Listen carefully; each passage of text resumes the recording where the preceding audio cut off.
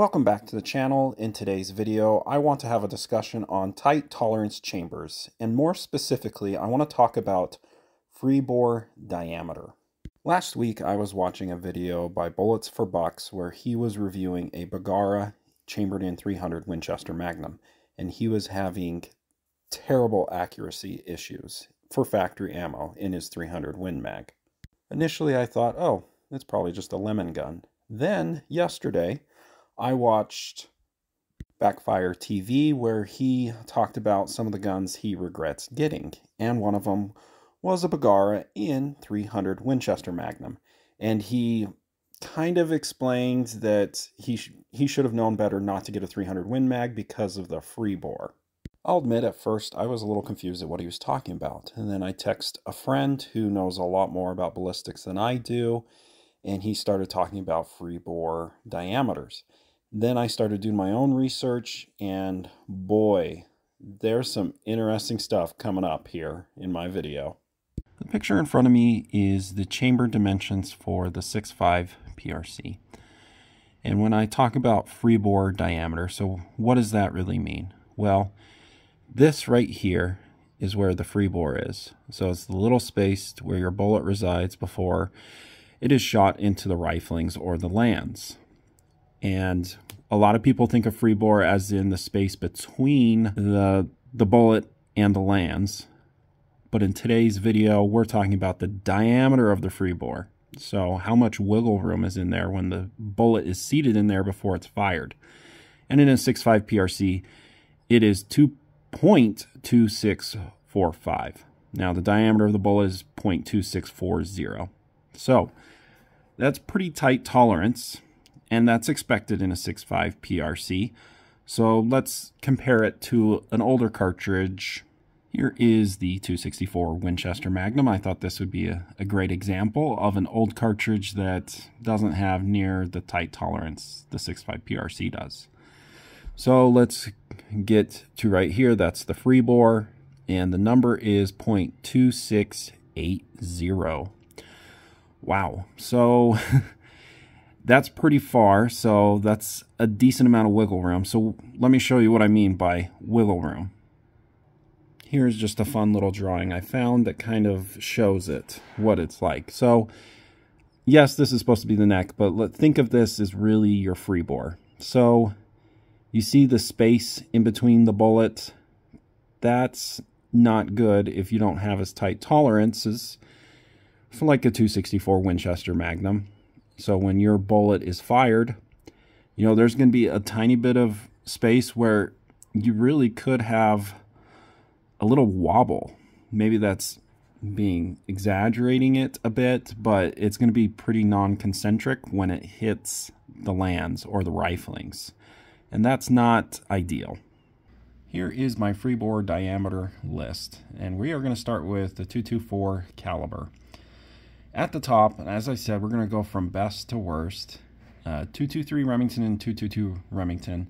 Usually there's 4 numbers. I couldn't find the 4th in any of the chamber dimension drawings on Sammy's website. So I'm going to guess they're pretty good. I don't know if they're really the best, but check out 22250 Remington. 2245. And I feel like with it being 5 away is kind of the standard for tight tolerance. So that's really good. And then as you see, 22 Creedmoor, 0.2245, 224 Valkyrie, 2246, and then the 220 Swift, which is made by Winchester. You're going to notice a theme here with Winchester here, 0.2260. Not great. Now let's move on to 6mm caliber. And to my surprise, the tightest tolerance for freebore diameter is a 240 Weatherby, 0.2434. So remember, the bullet's actually 0.2430.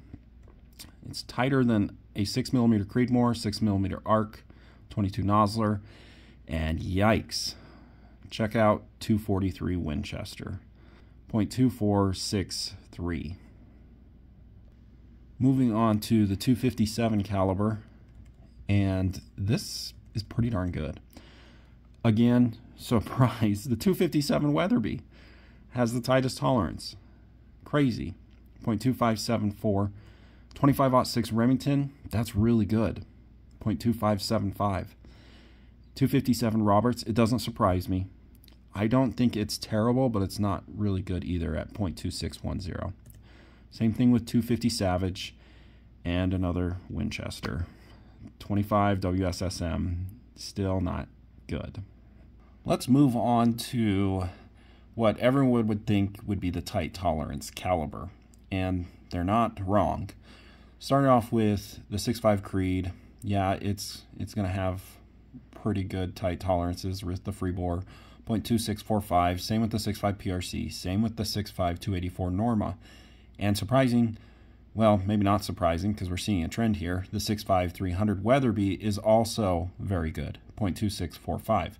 And then we take a little dip, but it's not that far off. The 260 Remington, 0.2650. The 6.5 Weatherby RPM is the exact same, which is interesting that it's not as tight tolerance as the 6.5 300. Anyway, 26 Nosler is 0.2650, and then unfortunately lagging behind another trend we're seeing with Winchester, it's not good, 0.2680. Let's move on to 27 caliber, which has been known not to be the most precise caliber. Now, the 270 Weatherby is on top again. Really crazy. 27 Nosler, not too bad at all. 0.2780. 277 Fury, 0.2780, which I would say that's pretty tight for a military cartridge. And then 6.8 Western. This really surprised me. Maybe it shouldn't, though, since it's a Winchester.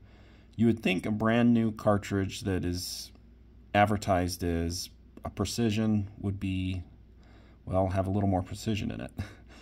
0.2781. It's not bad, but it's, I would have expected more. And surprising, right below it, I for sure thought the 270 Winchester was going to be really bad, having a ton of room. But it's not that bad, 0.2783. And the same with the 270 WSM. Let's quickly go through 7mm. And surprisingly, all of them are not too terrible. On top again, 7mm Weatherby.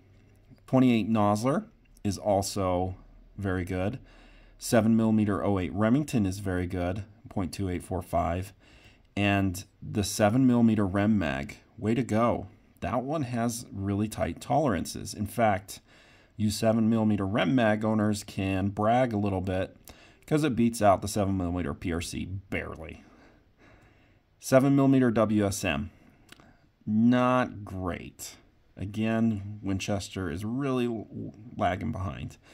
Okay, drum roll, the moment we've been waiting for, everyone's favorite caliber, or maybe just my favorite, 308 caliber.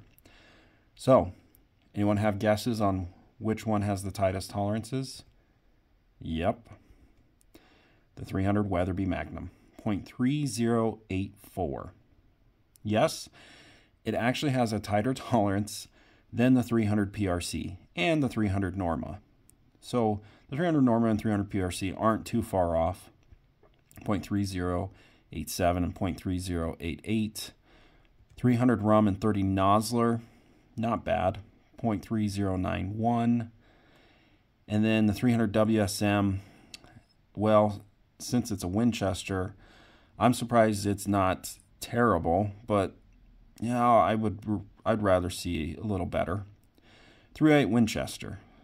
It's down there quite a ways, but you got to think of it as a military cartridge that needed to be chambered into a machine gun, and also it needed to perform in the worst conditions, so having really tight tolerances isn't ideal for a military cartridge. And the same goes for the 30-06, because the 30-06 is originally a military cartridge.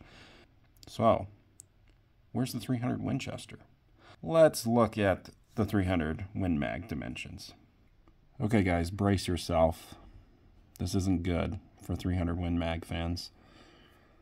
Okay, so what are we looking for? So this right here is the free bore. So the number we are looking at is, holy crap, that's bad, 0.3150.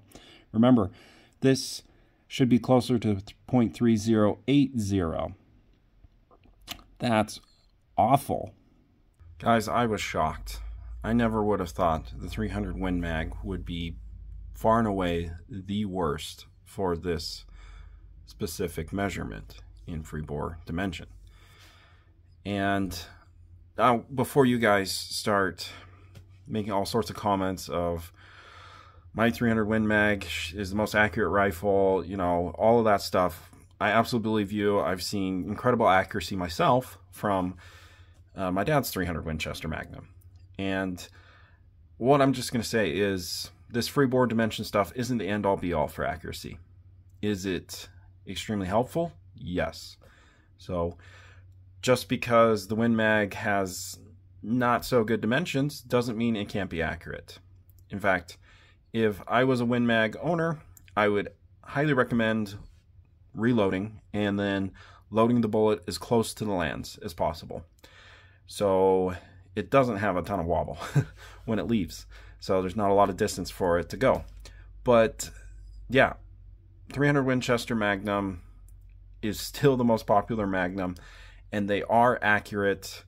But I just thought you guys would find it interesting to see what all the cartridges dimensions are for that specific free bore.